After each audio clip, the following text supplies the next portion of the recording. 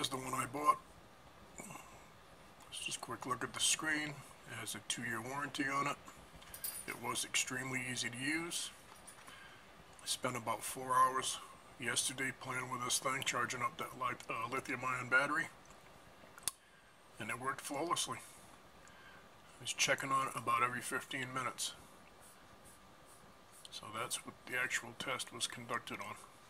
And you can see the Amazon price was about $20 more. Alright, that's it for the intro.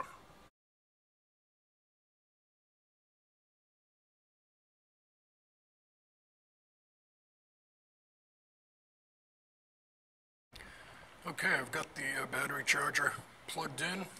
It's super simple to operate.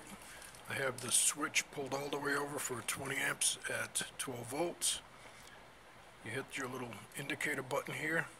I've got it on the LiPo 4. And I've already tried it, and it did turn on and work. So I'm going to hook the cable back up, and we're going to try it again. So here we go.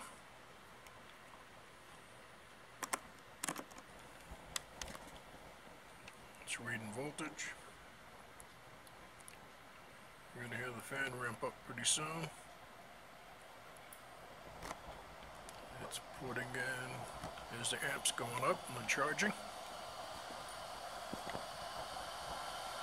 You hear the fan getting louder as the amps are going up.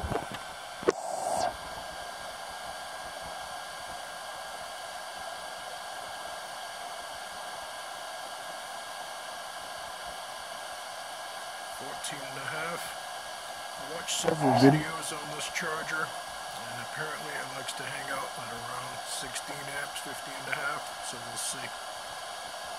There's 18.4. It's putting in 250 watts, 249 watts.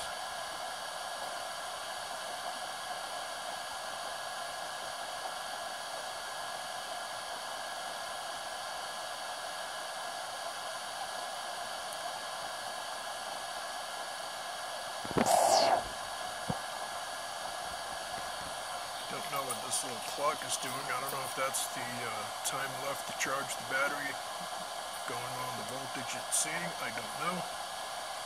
So we'll let this run for a while. See what happens. It's 17.8 amps so far.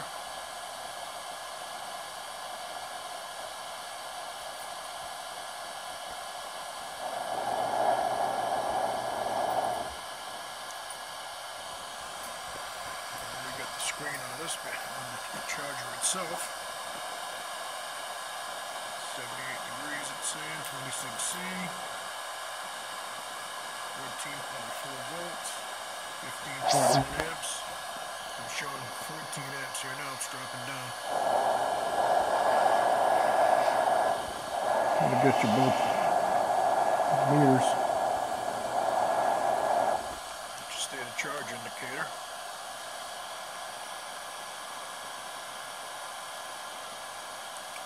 Alright, I'm going to let this run a while.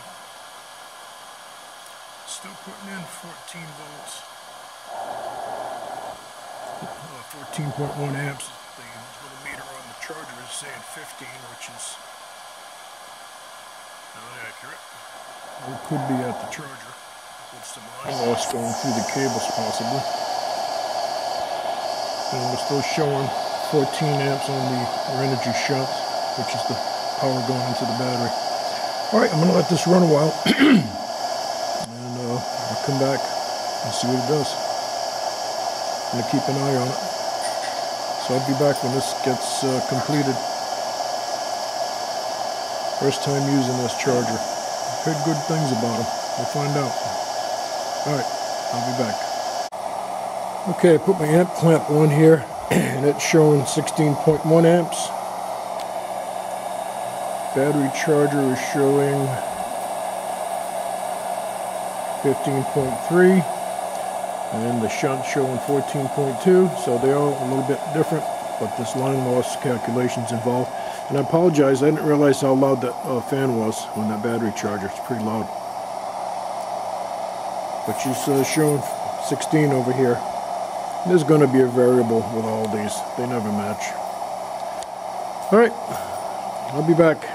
I just thought to throw the clamp on there while I was still out here. I'll let this run for a while. So far so good. It's doing its job. Alright, more to come. Okay, it's roughly an hour and a half in. I didn't really do a timer. Got 37 amp hours on the energy. And the battery monitor, battery charger showing 39.7. Nothing's overheating or getting warm.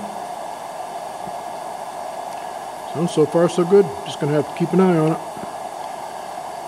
I have no idea how long this is going to take, so I don't know what the state of charge is.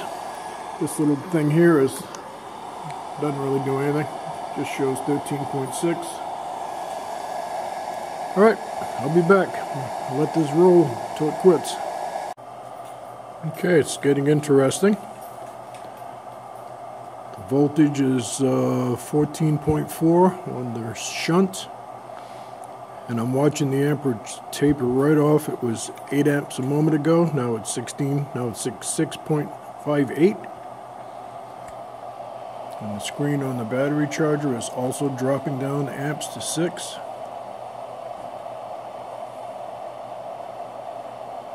.7 volts, 6.6 amps there. 14.4 and 6.44 and dropping. So this is probably pretty close to full. And once again, this little thing up here never shows the same. Oh, it's at 14.4 now, it just changed. So that's got to be pretty close to full. Charge is tapering right off, so it's dropping. I don't expect this to go maybe another 5 or 10 minutes. It's about 3 hours so far. You can see the amps just dropping. So the BMS is working, which is good. The little battery charger's doing a pretty good job. Yeah, it's down to 6 amps too. That one says 62 amp hours. I believe it said. And this one's saying 59. And that'll probably kick over to 60 here momentarily. See, we're down to 5. As long as this screen is blinking like that, the battery's charging.